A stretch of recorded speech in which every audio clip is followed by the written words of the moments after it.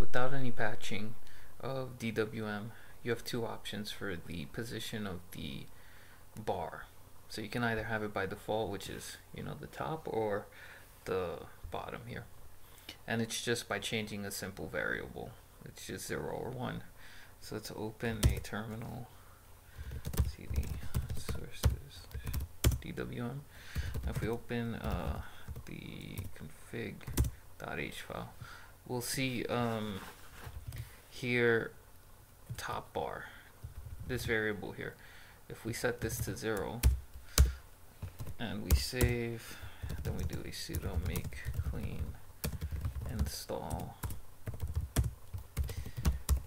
this will change the position of the bar from the top to the bottom.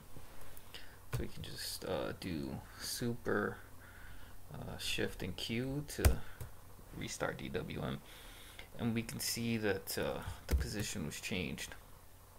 Now let's say we want it back on top. We just set top bar to true or 1, however you want to look at it. So 1 for top, 0 for bottom. I prefer the top. I don't know, I feel like window managers and just in general, it just goes on the top, I think, in my mind. But save, then redo sudo make clean install. So we restart it, and we're back on top here. So that was it for this one. It was pretty straightforward. If you find this useful, please like and subscribe.